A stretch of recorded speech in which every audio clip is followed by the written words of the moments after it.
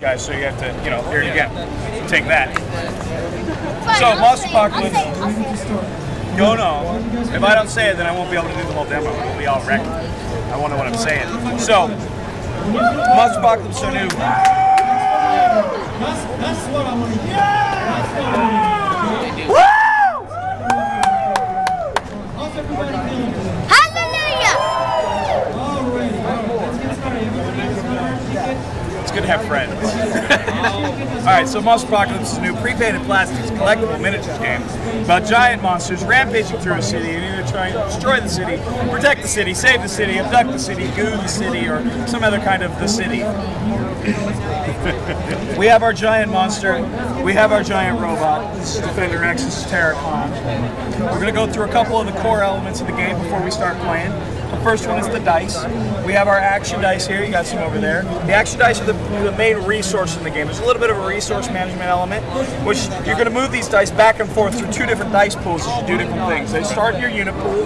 They're going to move to your monster pool. When you do stuff with your units, the dice go from here to your monster pool. When you do stuff with your monster, the dice come back to your unit pool. So juggling those dice back and forth is one of the tactical elements of the game. Making sure that you have dice where you need the dice to be when you need the dice to be. We also have the boost dice, which are our blue ones, and the red ones are our power dice. We'll get to what those do specifically when we get to them. They all get basically progressively better in their probabilities. The white dice are basically a coin toss for a success. The next thing we'll do is we'll run through the stats. You go ahead and grab your monster there if you want to look at that one, buddy. Go ahead. Monster, buddy. We're looking at the left-hand side, this one right here. We're going to run down the stats. The first stat is the speed stat. It's kind of an arrow right there. The next stat is the defense. That's a shield. It's how hard you are to hit. Yes, I've got 6 and The next 7. one down is going to be the brawl. That's your clawing, biting, swording, chopping, running over with the tanking attacks, your up close and personal stuff. The one below that is your blast stat. That's your laser eyes, your heat breath, your tank cannons or missiles or whatever you got, shots. The one below that's your power stat. Only the monsters have that one, and basically it's what they use to make their special attacks. They're called power attacks. That's where they pick monsters up, throw them, or crash them into buildings, push buildings down, whatever they do. And then the last one is health. Health is how much health you have. A couple of things to notice. One, on the blast stat, underneath it there's a little bar. That bar has a little hash in the middle of it. If the left side of the hash is filled up, you have short range. If both sides of the hash are filled up, so left and right, then you have long range. Short range is 3 spaces, long range is 5 spaces. The only other thing is the little stars with numbers. Those are boost dice. What they're saying is that that particular figure is very good at that type of attack. So they get that many boost dice to roll every time they make that type of attack. So those are the basic elements to roll through real quick. And now we start. Now we fight. We start on my left, so you get to go first. Congratulations. First thing we're going to do is bring some units onto the table. We're going to bring 3. So we spend 3 dice. Those 3 dice go right over to your monster pool. And I like these 3 guys right here, so I'm going to bring them out. Units basically are there to support your monster. They're to facilitate your monster in being as awesome as he can be. They use the units to get resources and whatnot. The primary way they do this is either securing buildings or holding objectives. So when they secure a building, you have to have 3 guys around the building, while your opponent has no guys around the building, and then you secure it. Sometimes buildings will give you they'll give you different abilities. Sometimes they just give you power, more power, less power, whatever. Different stuff like that. The objectives that we have on this table give you power dice straight up. So we're going to go for the objectives in this game.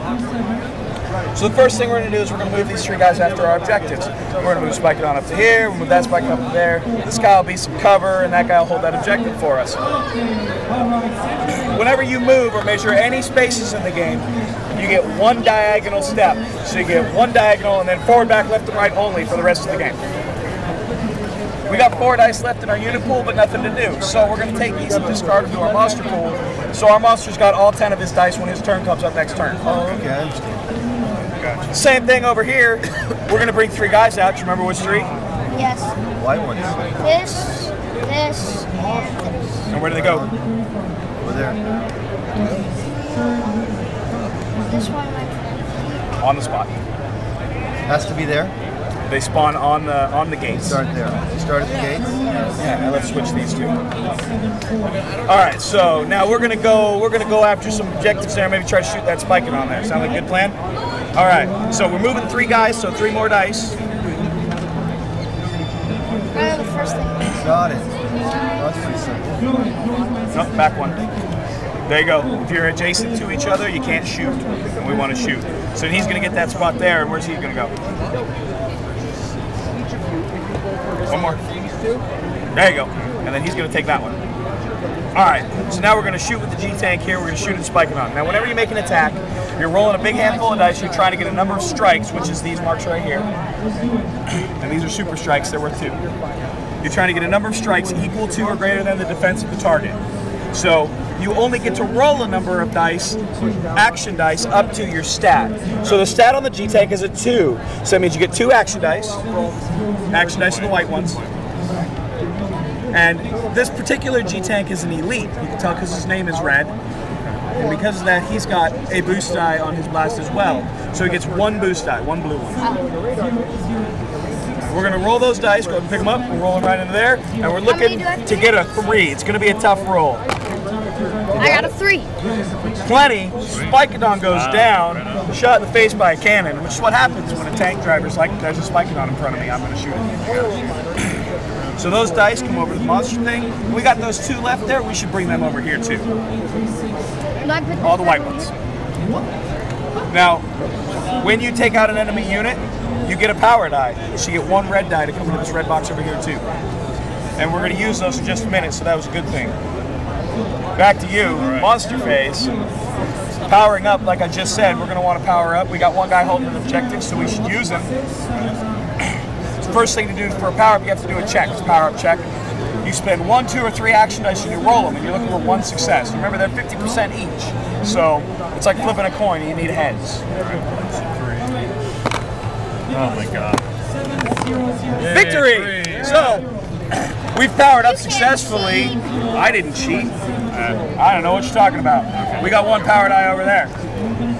So now what we're going to do is we're going to move up here and we're going to pick up that command center and we're going to throw it at that tank because it looks like a missile and they should beat each other at high velocity. So we spend 1 to move, just like we did with the units. You get to move up to your speed, and we want to fill these 4 right here. That's where we want to step. So when you step the monster, it's 1 square for 1 step.